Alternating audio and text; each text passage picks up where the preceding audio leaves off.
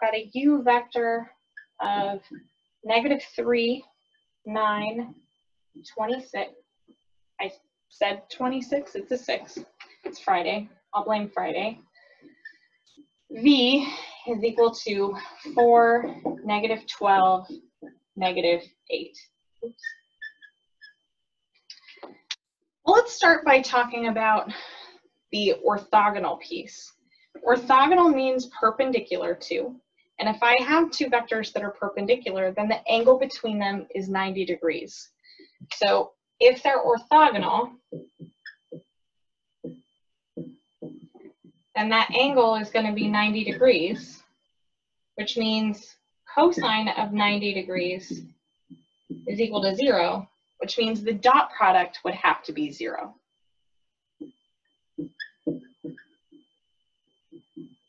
And we're actually going to use this over and over again. So this is a really good one to just kind of tuck in the back of your head.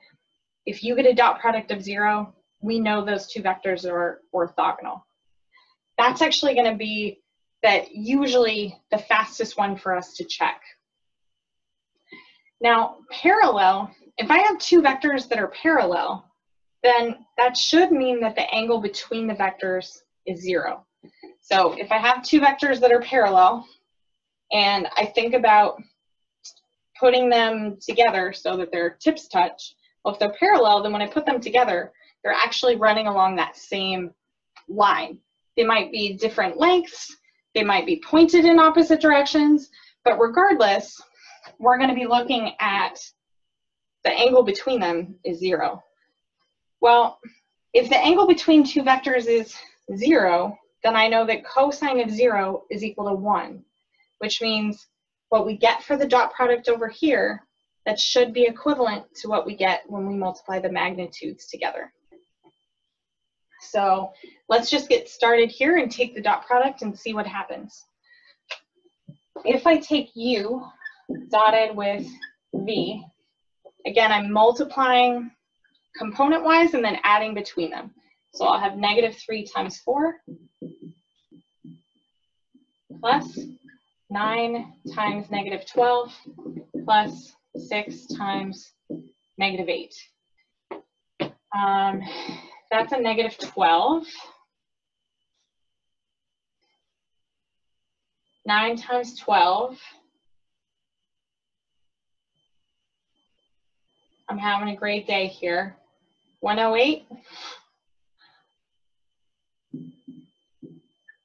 And 6 times 8 looks like 48. So if I add all of those together, by the way, if anyone thinks I made a mistake in the arithmetic, stop me now so that we make sure that we've got the right answer moving forward. So -12 and -48, that should be a -60. So I've got -168. Well, that's definitely not 0. So they're not orthogonal. To figure out if they're parallel, I now need to look at the magnitudes of our vectors. So the magnitude of u is going to come down to the square root of -3 squared plus 9 squared plus 6 squared. And while I'm sure I could do that by hand, I'm not going to. I'm going to take 9 plus 81 plus 36 and say that is the square root of 126. Now let's look at the magnitude of v. So our magnitude of v, I'd end up with the square root of 4 squared plus -12 squared plus -8 squared. So 4 squared, that's 16. 12 squared is 144. 8 squared is 64. So I've got a square root of 224. So if I multiply these two together, the square root of 120, oops, already making mistakes here. So if I multiply those two together, then the square root of 126 times the square root of 224,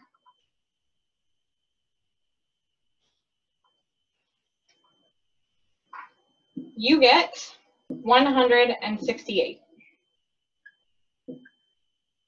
Because these two numbers match, I know that if I plug them into this equation down here, we just saw that negative 168 is equal to 168 times cosine of the angle between them. Well, this tells me that cosine of theta has to be equal to -1, which means if cosine is -1, then I'm at 180 degrees. So these two vectors are pointing in opposite directions, but they're still parallel. So this one is indeed parallel. Let's look at another one on here, just because I think it's great practice with magnitudes and with dot products. So that next one, I'll erase all of this part.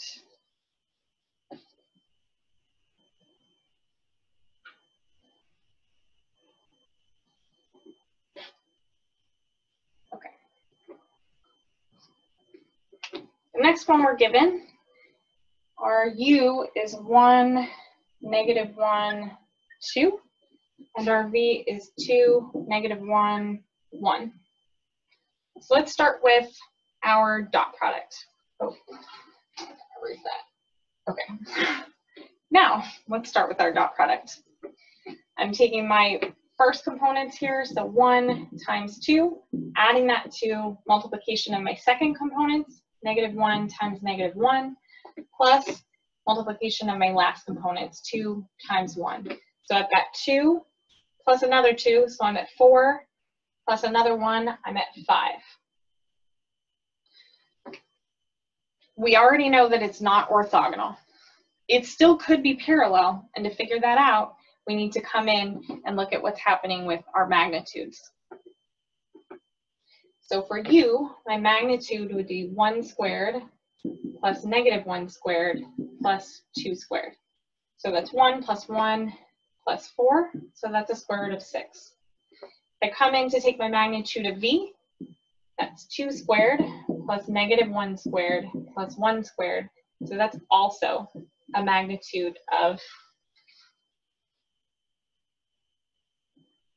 6. If I multiply these two together, square root of 6 times the square root of 6 is equal to 6. These two don't match, which means they're not orthogonal, they're not parallel, they are neither. If we plug these into our equation down here, we'd end up with 5 is equal to 6 cosine theta.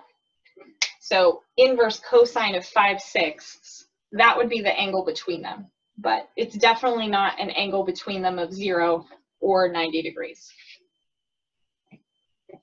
The last part of 22a, we do this more generically without having numbers.